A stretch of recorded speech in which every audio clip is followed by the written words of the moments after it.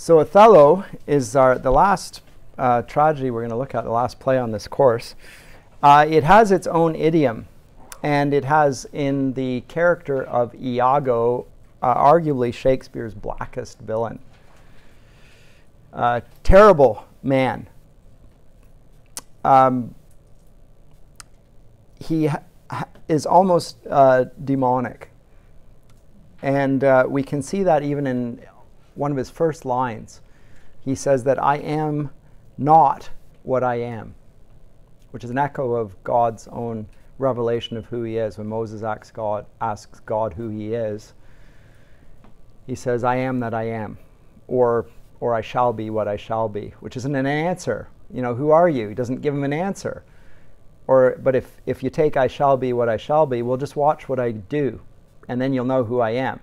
And this is in some ways a reflection on God's nature. God is, the word davar in Hebrew suggests both word and action. God is the God who acts. He acts decisively and reveals himself in action as well as in his words. But Iago, who is a very black character, as I say, declares, I am not what I am. Well, what is he then? What exactly is this? He's a nihilistic character, destructive, hateful. The play has historically been taken as a play about racism. It's not. It's not about that. I think it's been colored by the transatlantic slave trade, which occurred after this. It's not that Othello is not North African, but North Africans are not black. They're not. If you've seen Libya and Tunis and so, this is not black. It's North Africa. He's a Moor. That doesn't mean that he's a black African. So it's not about race. It's more about religion. This is a former Muslim convert into Christianity. That's what the play's about. Yes? I was just about to add that in Arabic, his name is translated into Othello, which is like a very Middle Eastern name. Right. Yeah. Iago's is, or Othello, sorry. Othello. Yeah, yeah. But that's the reception of it, and to this day it's portrayed that way in English-speaking theaters for cultural reasons and obvious reasons to some degree, but it's not, the play is not about racism. Sorry, I don't know if I'm sorry or not sorry, it really is not. But it is about bigotry and hatred, and race might be one way of instigating hatred or a means for being feeling hateful feelings, but it doesn't seem, to my mind, to be in Shakespeare's mind at all. And why Iago hates Othello so much doesn't even seem to be the fact that he's an ex-Muslim.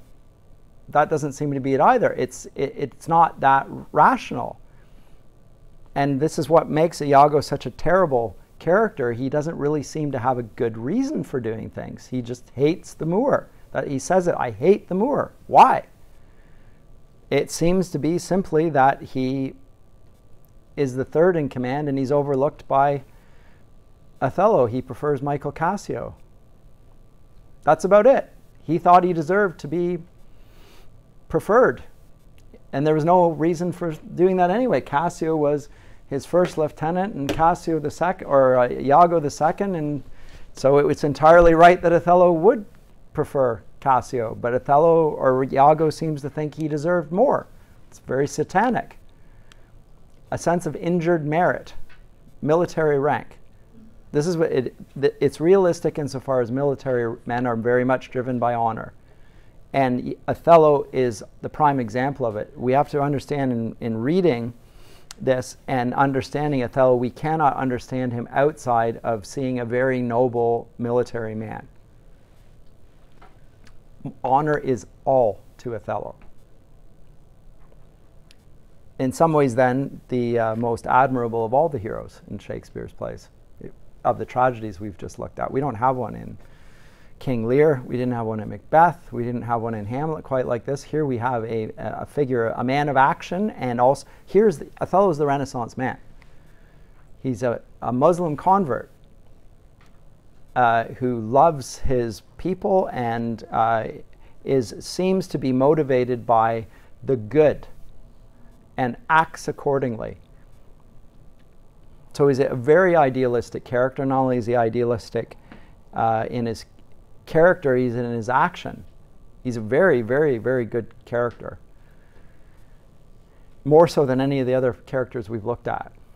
And you have to see that, and it's hard to see. And if you see him as a black guy who's, you know, who's just experiencing racism, you miss the whole point of the play. I don't. So it's not just a small point, it's a big point. This is a man of honor who lives by that. So he is the ideal Renaissance man, whereas Iago, if we're talking about the dramaturge figures, which we've had throughout the plays in some ways, like it's one of Shakespeare's favorite devices is to have these figures who are trying to manipulate and orchestrate things. And but Iago is the antithesis of the dramaturge figure. He's an anti-dramaturge figure, if you will.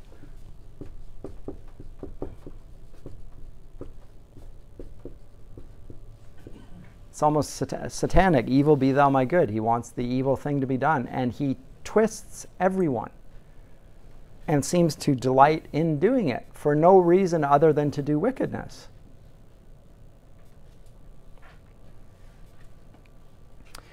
Now remember, we looked at the views of the imagination in the first play, Midsummer Night's Dream, and we saw the possibilities where the imagination could go wrong. We saw it in the forest, right? We began in Athens, where we had reason which had gone wrong. The law of Athens was a place where a father was willing to have his daughter executed for not marrying the man he wanted her to marry. It's not just that he was going to say she was illegitimate, he was going to execute her. And that was the law of Athens. It wasn't just a spiteful man. The law of Athens allowed that. The duke who are in power there, rather than that happen, allowed for an out. You can go into exile. That was not mentioned as a legal possibility, but he gives her that. So you can go into exile. They choose in the interim to elope. They go off into the forest. But in the forest, it's not only reasoning that's defective, so is the imagination. In the forest, everything goes wrong. So reason is wrong.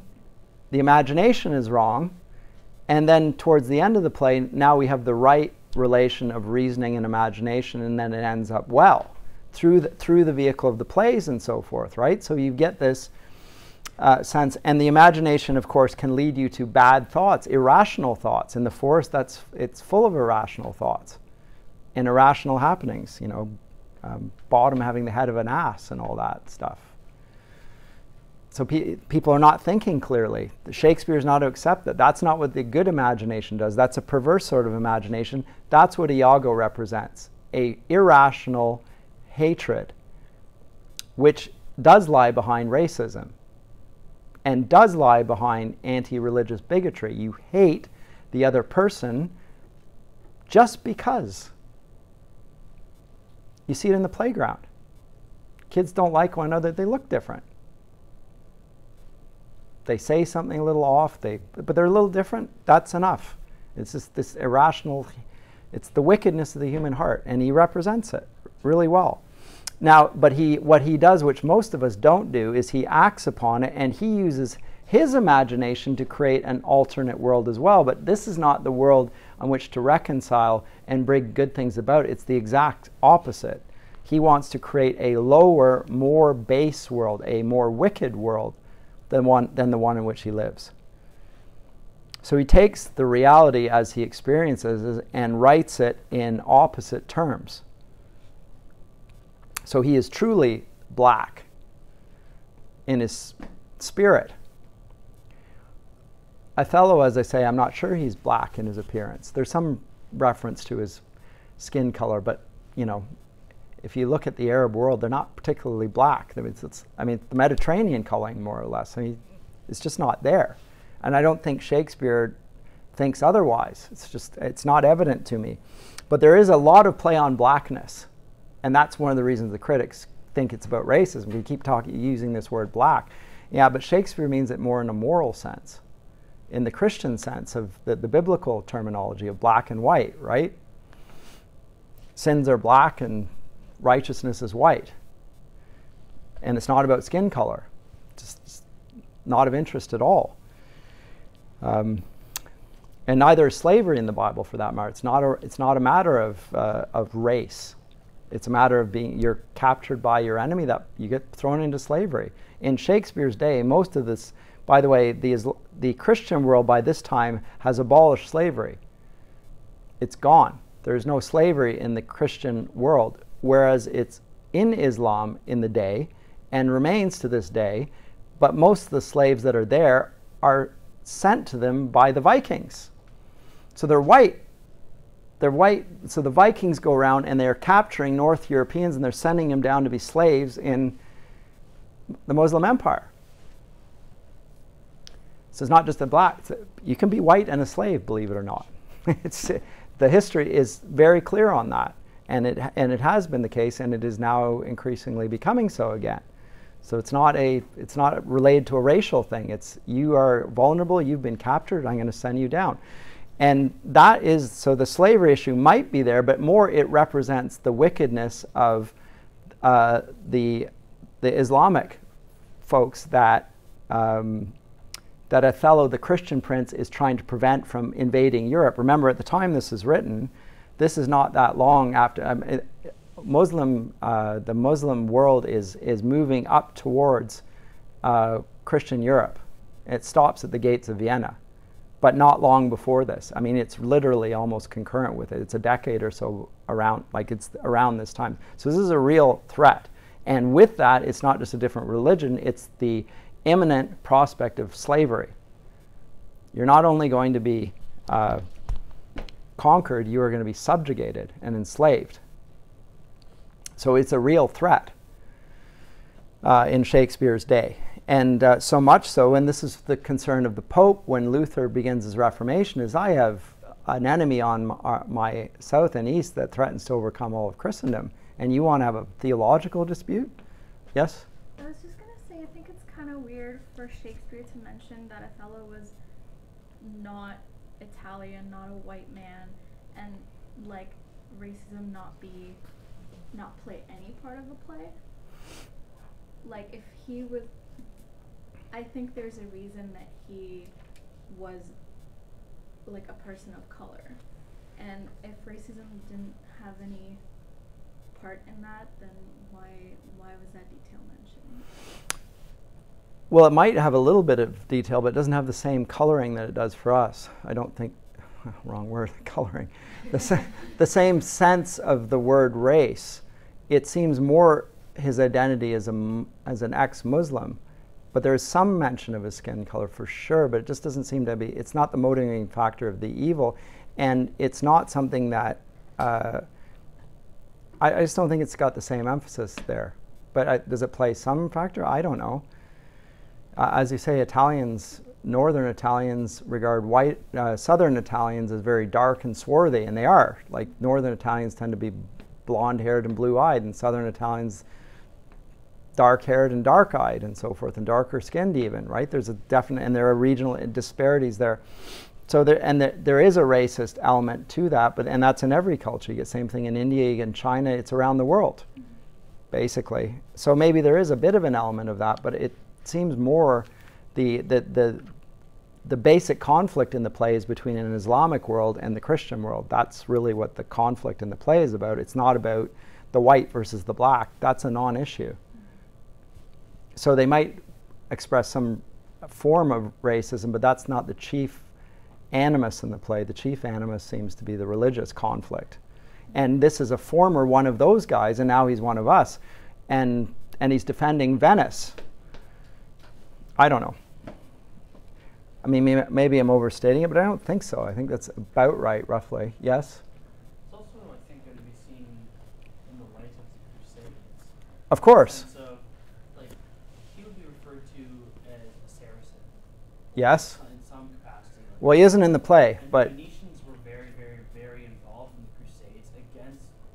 It was one of the chief ports for the Crusades, sure, launching points. And so, As is Cyprus, which is mentioned. I mean, the scene is Venice, and it's a seaport. It's a seaport in Cyprus, actually. So there are two scenes there. and Saracen was, like, calling someone a Saracen was sure a little bit about the race, but more was about what their religion was. It is. Because It's 100%. you would call people from Turkey a Saracen, you would call people from Egypt a Saracen. It's just a blanket term. It's a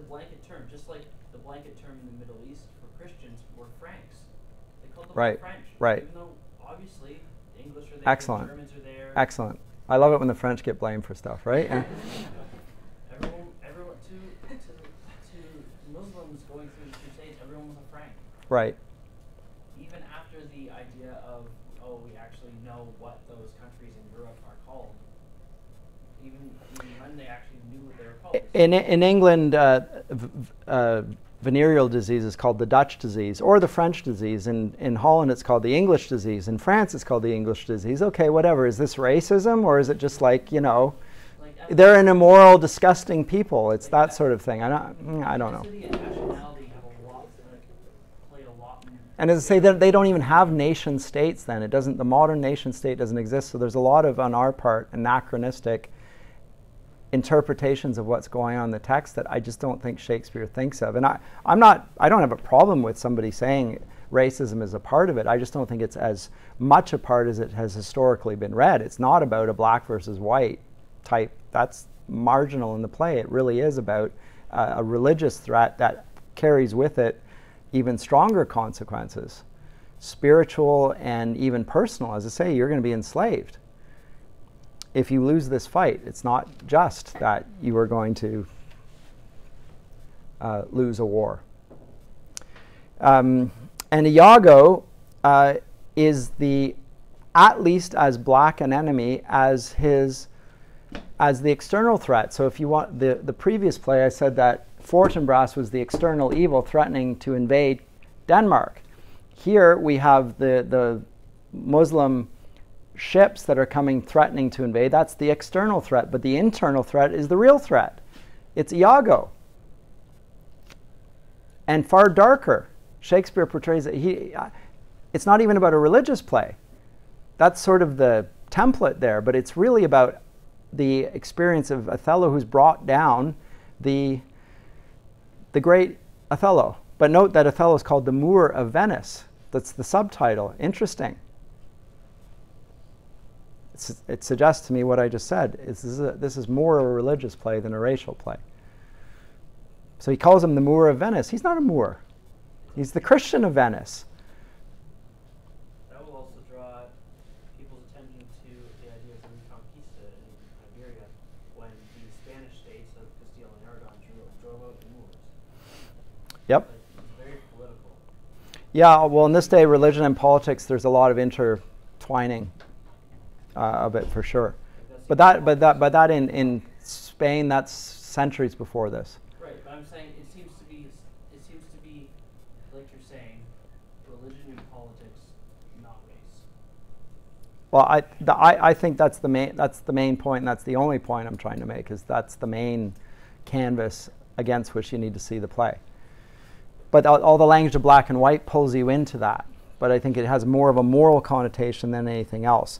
Anyway, but Iago's evil, unlike in many plays, it's established right from the start. He doesn't start good and then make a twist. He is a little bit. So even Edmund, as black a villain as Edmund was, we sort of had an excuse for him. His father speaks in front of him about, how he's a bastard. Yeah, but his mother was a good sport, and ha ha ha, and he's not legitimate, but I have a legitimate son, and a little bit of joking and so forth in front of his son. Not very kind. We're a little bit unhappy with his father. We have a little bit of sympathy for Edmund, and we have none for Iago. He begins a black villain from the outset without any cause. So I'll read a few lines here. But the setting is at night, and most of the important scenes in the play are, and that's also telling. In the gospel narrative, John's gospel says that Jesus is the light, and the light shines in the darkness, and the darkness has not overcome it. When Judas betrays Jesus, Jesus gives him says, the one who I give this morsel to will betray me. Who is it? Gives it to Judas. And then he tells him to go, do what you're going to do. And John adds to that, he goes, and it was night. I think, what's with the reference to the scene? There's not much in the gospel accounts. It doesn't tell you it's day, night. Occasionally when it mentions it when it has a theological significance. It begins by talking about light and darkness, and now Jesus is giving himself over to the darkness. He goes out in the night, and the darkness for a time is about to overcome the light, but only for a time.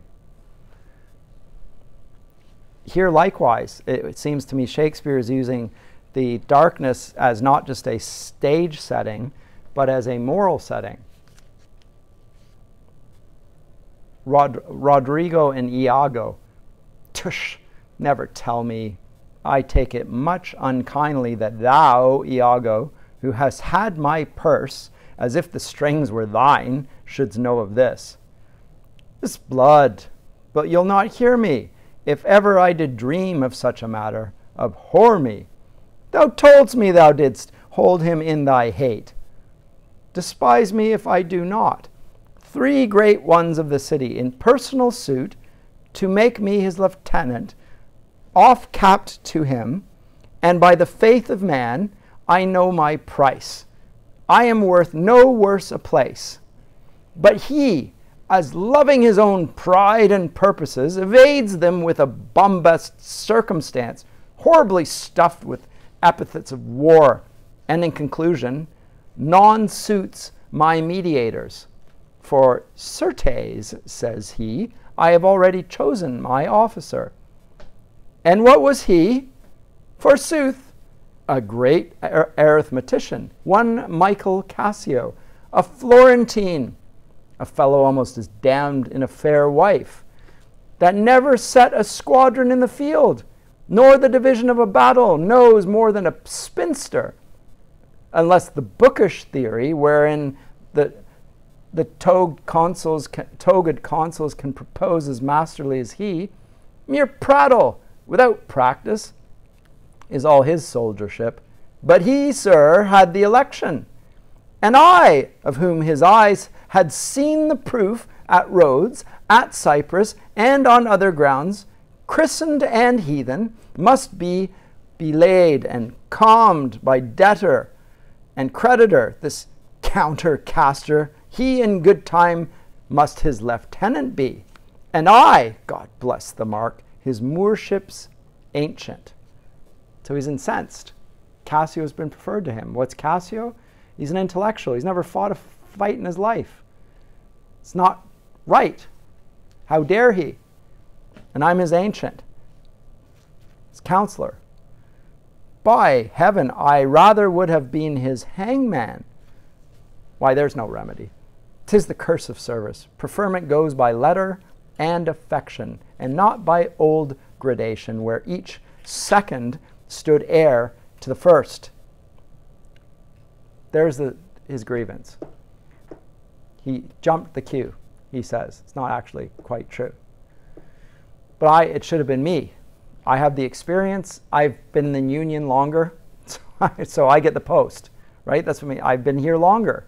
I've done more service. I have a longer service tenure. I should get the post. I didn't get it.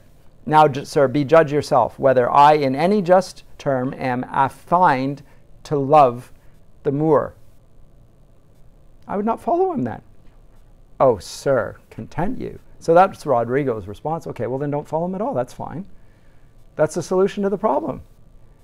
Okay, then don't serve him. No, that's not a non-problem. There you go. You're upset. You feel like you've been dealt an injustice? Well, I would not follow him then.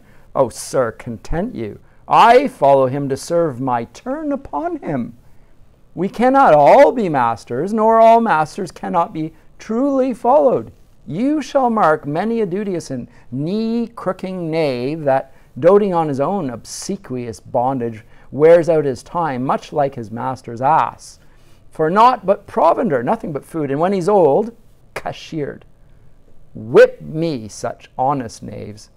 Others there are who, trimmed in forms and visages of duty, keep yet their hearts attending on themselves, and throwing but shows of service on their lords, do well thrive by them, and when they have lined their coats, do themselves homage. These fellows have some soul, and such a one do I profess myself. He does himself homage, so he's going to appear to be a servant while he's serving his own needs. These people have honor. So the pretense of duty, the pretense of service, but actually they're looking after their own interests. So it's the antithesis to Christian service. These fellows have some soul, and I profess myself to be one of them. For, sir, it is as sure as you are Rodrigo. Were I the Moor, I would not be Iago. In following him, I follow but myself. Heaven is my judge, not I for love and duty, and seeming so for my peculiar end. For when my outward action doth demonstrate the native act and figure of my heart, in compliment extern, 'tis not long after that I will wear my heart upon my sleeve for daws to peck at. I am not what I am. He's going to dissemble, he's going to deceive, he's going to act studious. He will do the exact opposite. It's not only that he won't serve, he will only serve himself. So Martin Luther, in his commentary on the letter of Romans, says that describes sin as being curved in upon ourselves. Iago is a self-regarding man. In se curvatus. So just, sin is a self-regarding, proud, he's a proud spirit. Acknowledges no authority, although he appeals to God. He said, heaven is my judge, not I for love and duty. I'll appeal to God. I act in God's sight. He does not do that even. That's just pretense. Rodrigo, what a full fortune does the thick lips owe if he can carry it thus. Now there's the racial reference. I have the thick lips. If he can carry it thus. Call up her father. Rouse him. Make after him. Poison his delight. Proclaim him in the streets. Incense her kinsman. And though he in a fertile climate dwell, plague him with flies. Though that his joy be joy, yet throw such changes of vexation on it, as it may yet lose some color. Here's her father's house. I'll call aloud. Do, and with like timorous accent and dire yell, as when by night and negligence the fire is spied in populous cities. And then Rodrigo, what? Ho, Brabantio! Senior Brabantio, ho! Awake! What ho, Brabantio! Thieves, thieves! Look to your house, your daughter, and your bags! Thieves, thieves! Now Brabantio comes in. Now Brabantio is a racist. He is actually motivated by it and speaks in those terms. He is actually, seems to be, he's able to manipulate him this way. But not all the characters are. In fact, very few of them are. But he's a very, the deceptiveness or deceitfulness of Iago is based on the pretense of sincerity. It's hypocrisy. Sincerity is a very hard, so people who appear sincere are very hard to see through. He's being honest with him. He's actually suggesting that he's not content, and here's what he's going to do. So this is a good man. Like, he's willing to confide in him that he has malicious thoughts. Rodrigo, oh, he's not even concealing that. This is a man who's being candid with me. So Rodrigo gets duped in here. Now, Rodrigo loves Desdemona. And Iago gulls him, that is, manipulates him by saying that he will get rid of Rodrigo, or of Othello, and leave him next in line. So that's the bait. If I get rid of Othello, your way to Desdemona is clear. Aha. So he finds what everyone's vice is, his little sin. He finds where is the chink in your armor, and he goes right to it. And he gets them to on his, as he baits them, and he catches them. And yet, Rodrigo is deceived here. Now, Iago is a very self-confident man. Not unusual for a military man, once again. Probably represents the new man of the Renaissance, but he's an opportunist. Takes advantage of advances in science and commerce. So he's very much of an entrepreneurial type. There's probably some sympathy in Shakespeare's audience for this, but there's also some antipathy. He doesn't recognize privilege and honor and the order of things. People go in the military because you can distinguish yourself on the field of battle. It doesn't matter if you're a commoner or an aristocrat. If you are valiant, you can rise in the ranks. So it's the place where good men can rise. There aren't many venues in life where that is the case. On the contrary, it's usually the opposite. But in military, you can actually say valorous. So there's a certain type of ambitious man who loves honor that goes into it, and Iago is one of those sorts. And so there's some there. Now, when he uses terms, by the way, and this is characteristic of his wickedness, almost the opposite is intended. So when he uses the word soul, he means complete materialism, just utterly debased materialism. So he inverts the meaning of terms. That's characteristic of Iago's use of language. It's a reflection of his perverse anti-dramaturgy. He is literally working about wickedness. Characteristic of Satan. Did God say that? You take the words and you just twist it a little bit. There's a parody, and just the deviation from the truth is enough to corrupt, not being attentive to the words. So Iago here gets Rodrigo to what is he going to do? He's going to stir up the jealousy and the tendency towards tyranny in Desdemona's father Brabantio, which we also saw back in Midsummer Night's Dream. The father who seems insistent that his daughter is his effective slave. You will do what I tell you to do.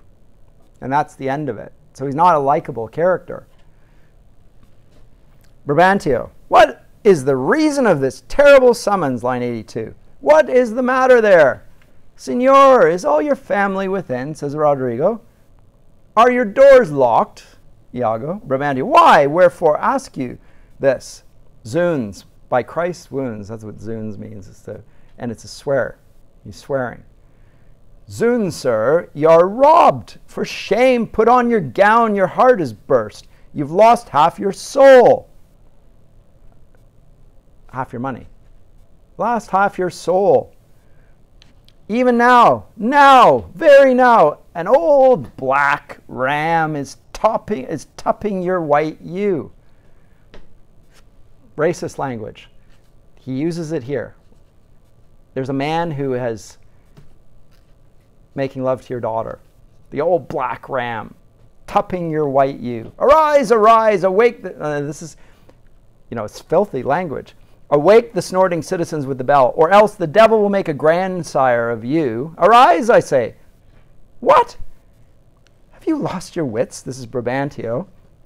Rodrigo, most reverend signor, do you know my voice? Not I. What are you? My name is Rodrigo. The worser welcome. I have charged thee not to haunt about my doors. In honest plainness thou hast heard me say, my daughter is not for thee. And now, in madness, being full of supper and distempering draughts, upon malicious bravery dost thou come to start my quiet. Sir, sir, sir, but thou must needs be sure my spirits and my place have in their power to make this bitter to thee. So there's a previous relationship here. It's like, you're not marrying my daughter, you're not worthy of her, get out. I'll make things this bad for you. Patience, good sir. What tellst thou me of robbings? This is Venice. My house is not a grange. Most grave Brabantio, in simple and pure soul I come to you. Now Iago, note the language and the loss of meter here. Zoon, sir, you are one of those that will not serve God, if the devil bid you. Because we come to do you service and you think we are ruffians? You'll have your daughter covered with a Barbary horse? Note that he's not referring to his skin color. Is an animal, a Barbary horse, a war horse. You'll have your nephews neigh to you. You'll have coursers for cousins and gennets for Germans. What profane wretch art thou? I am one, sir, that comes to tell you your daughter and the Moor are now making the beast with two backs. Beast with two backs, yeah. Yeah, it's all vulgar. That's typical of, yeah, okay, sorry. Sorry, I've been seeing too many Shakespeare's play doing the hand gestures now, so everyone sees what I mean. The beast with two backs. Thou art a villain! You are a senator. This thou shalt answer. I know thee, Rodrigo. Sir, I will answer anything, but I beseech you, if it be your pleasure and most wise consent, as partly I find it, is that your fair daughter, at this odd, even and dull watch of the night, transported with no worse nor better guard, but with a knave of common hire, a gondolier, to the gross clasps of a lascivious Moor, if this be known to you, and your allowance. We then have done you bold and saucy wrongs. But if you know not this, my manners tell me we have your wrong rebuke. Do not believe that from the sense of all civility I thus would play and trifle with your reverence.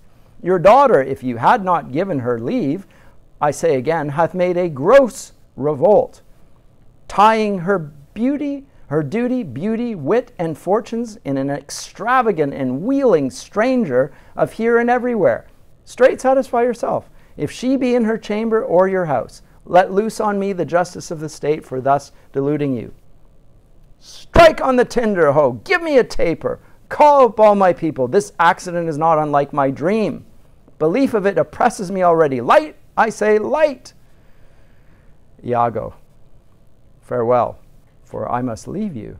It seems not meet nor wholesome to my place to be producted as if I stay, I shall, against the Moor. I can't be seen to be conspiring against the Moor.